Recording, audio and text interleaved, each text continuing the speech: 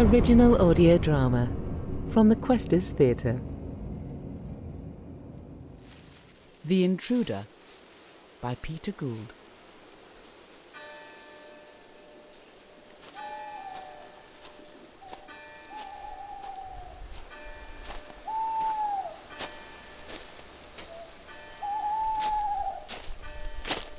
Shit!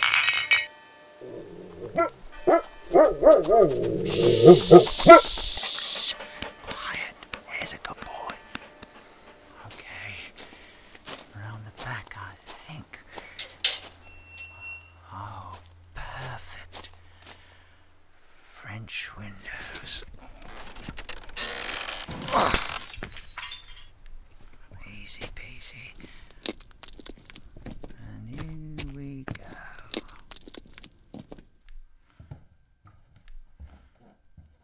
Nice, very nice. Not just money, but good taste. That'll be her. Definitely not him. I wouldn't mind living here. Jesus! Come on, Dave. Stay calm. No need to panic. I know you're in there. I'm warning you. I'm calling the police. Oh, shit. Whoever you are, I'm coming in. Okay, you're probably wondering... Who the hell are you? Nice pyjamas, Gerry. You're not getting away with this, you thieving bastard. Oh, not the poker, Gerry. That's really not necessary. I'm warning you. One step closer. Look, let's try to stay calm, shall we? What have you taken? It's not what you think, Gerry. Don't try to run. You're not going to escape. I love these old Edwardian villas. I see you've kept all the original features. Some people just rip them out. A great shame, if you ask me. What? I always think a dado rail adds a touch of class to a house. Dado rail? And those plaster mouldings on the ceiling, always a good selling point. How do you know my name? Sorry? You called me Gerry. I see you are. Gerry, the merchant banker. Big job in the city, expensive suits, Porsche in the driveway. Have you been snooping on us? It's normal in my line of work, Gerry. A burglar. Checking to see if there's anything worth stealing. No, I'm a builder. I type these places up before the owners sell, usually for a fat profit. It's a good business to be in right now. Your face is familiar. Kitchen extensions, patios, conservatories, and loft conversions. My speciality, actually. Loft conversions? Everyone's doing it. Us builders call this neighbourhood Loft City. I know you from somewhere. Price of property the way it is at the moment, why would you go to the trouble and expense of moving when you can extend? What's your name? Dave. Dave what? Dave X. Shit. You're him. Look, it was an accident. He was just cycling home. It was late. You mowed him down. In your van. Our son, Simon. It was very dark. That road isn't properly lit. He was 17. His whole life ahead of him. He was getting good grades, had a place at medical school. He was going to be a doctor. Look, I paid for my mistake. The police measured the skid marks. They said you were doing 50 at least. Oh, believe me, Gerry, there hasn't been a day... Gerry? And now you're out. After a few months. Special circumstances. Stay back, Lisa. I've got this under control. What special circumstances? Dave's son was dying, Gerry. Cancer. So he was released early. On compassionate grounds. Hello, Lisa. Nice to see you. Ryan was the same age as our Simon. Hello, Dave. It spread very fast. Lisa? Dave? At least it was quick at the end. He was so brave. You all were. How the hell do you know all this? I went to see Dave in prison. They call it restorative justice, bringing offenders and their victims together. Or the families of their victims. Lisa's therapist thought it would help. Jesus. I paid for those sessions, 50 quid an hour. I think meeting helped both of us. I was going to tell you, Gerry, but you weren't here. I just moved out for a while. We both needed some space. Bang out of order. Who are you to criticise me? Dave's wife supported him. It wasn't easy for Jan trying to keep everything together while he was inside. Jan? You've met her? Lisa came to the funeral. I thought it was a nice gesture. Me and Jan invited her back to ours for a cup of tea. You've been to his house? Are you crazy? It was a funeral, Gerry. The funeral of their son. You remember what that was like for us? The bastard didn't come to Simon's funeral, did he? I was a bit tied up with the police. So why have you broken into our house in the middle of the night? I don't know, really. I just wanted to see where you lived. What business is it of yours? I just feel like we've got a lot in common. You were going to rob us. Gerry, put that poker down before someone gets hurt. Where do you live?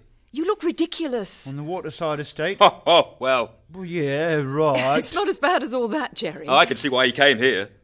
Rich pickings for someone who lives on the waterside. I don't suppose I could have a glass of water. Water? Would you prefer a beer? Oh, great. Let's all have a drink. You know, really get to know one another. Thank you. My mouth is a bit dry. There you are.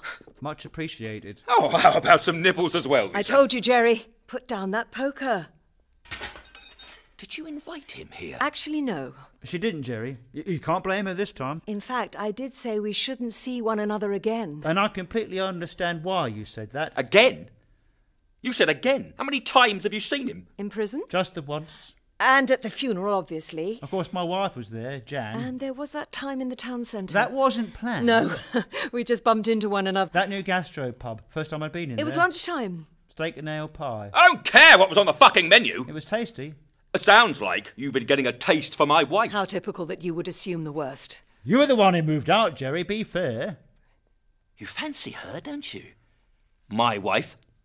Is it true about you and your personal assistant? How dare you? What's Lisa said to you? Dave, no, don't go there. How about you, Lisa? Do you like a bit of rough from the council estate? No, it's not like that. Leave her alone, Gerry. So what's this all about? Turning up here in the middle of the night? It's hard to explain. I just feel I can talk to Lisa about things. You talk? She listens. I don't think Jan understands. Not like Lisa. We all need someone who listens, Gerry. Have you forgotten what he did? How come you're prepared to forgive him, but not me? You tried to make out it was all my fault. The mother who let her teenage son go out cycling after dark, putting him in danger. You were drinking a bottle of wine a night. Did you even notice he'd gone out? You were never here. Always working late, one excuse after another. Then, after it happened, you moved out. Just when I needed your support. We agreed we needed some time apart, but now I'm back. And I'm supposed to be grateful. We're trying to make a fresh start. We agreed to give it a go, didn't we? But you're still finding ways to blame me. I need you, Lisa. I can't get through this without you. And I need someone who understands what I have been through. She does, Gerry. That's what we talk about. You? A shoulder to cry on? I don't think so. Gerry, there is no need to do this. Dave didn't mean any harm. It's time to put an end to this nonsense. Police? He wasn't going to steal anything. Were you, Dave? I wasn't. Hello, there's a burglar in my house. Gerry! Sycamore Gardens, number 73. Maybe I should just go. Yes, you'd better leave now. He's got a knife. Come quickly. A knife? This is why we have to stop meeting, Dave. Oh, I'm so sorry, You Lisa. can't see me again. Oh, but I need to talk to someone. I know. I need to talk to you. They'll be here in a couple of minutes. There's a patrol car in the area. Gerry, what have you done? They said I was not to approach the intruder. Intruder? He's not an intruder, Gerry, and he doesn't have a knife. We're not in any danger. He broke into our house in the middle of the night while we were asleep. Who knows what he might do? You're making me sound like a serial killer. You are a killer. You killed our son. Ran him down in your van. It was an accident, Gerry. A terrible accident. And you've forgiven him, Lisa. He killed Simon and you're meeting him in the pub for lunch. It's unbelievable. He's been through the same thing as us. His son got cancer and died. Well, I'm pleased.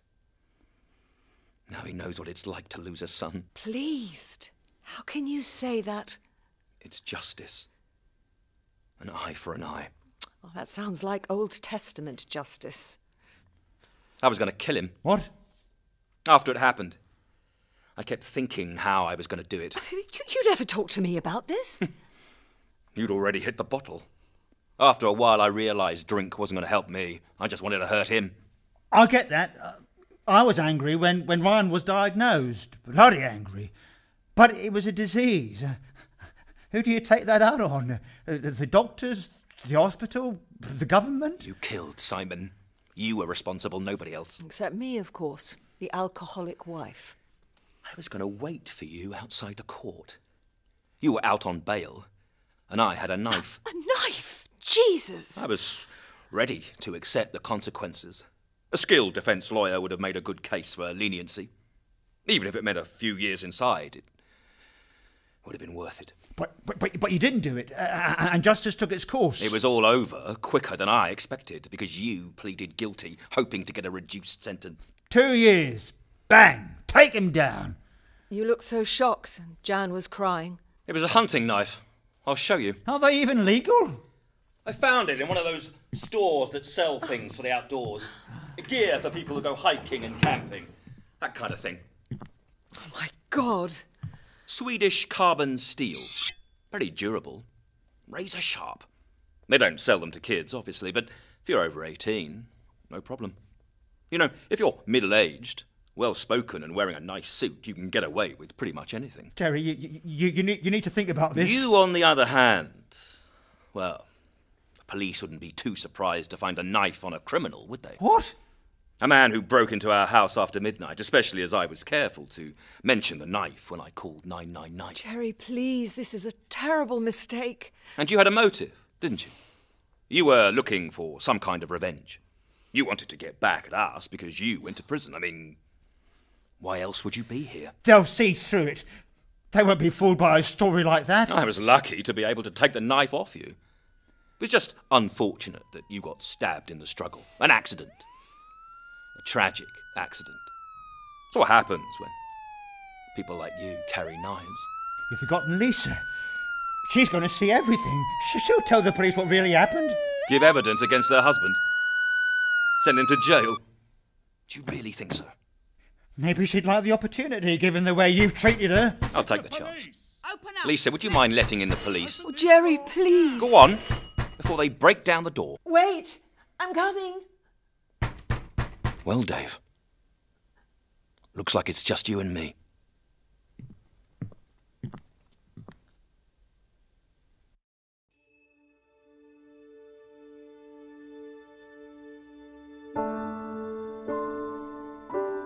In The Intruder by Peter Gould, Dave was played by David Hovatter, Gerry was played by David Erdos, and Lisa was played by Amanda Benzecry. James Connor was the sound engineer and Gavin Jones the sound designer, with original music by Oleta Haffner. Victoria Smith was the assistant director, and it was directed by Lucy Aley-Parker. This was an original audio drama for the Questors Theatre.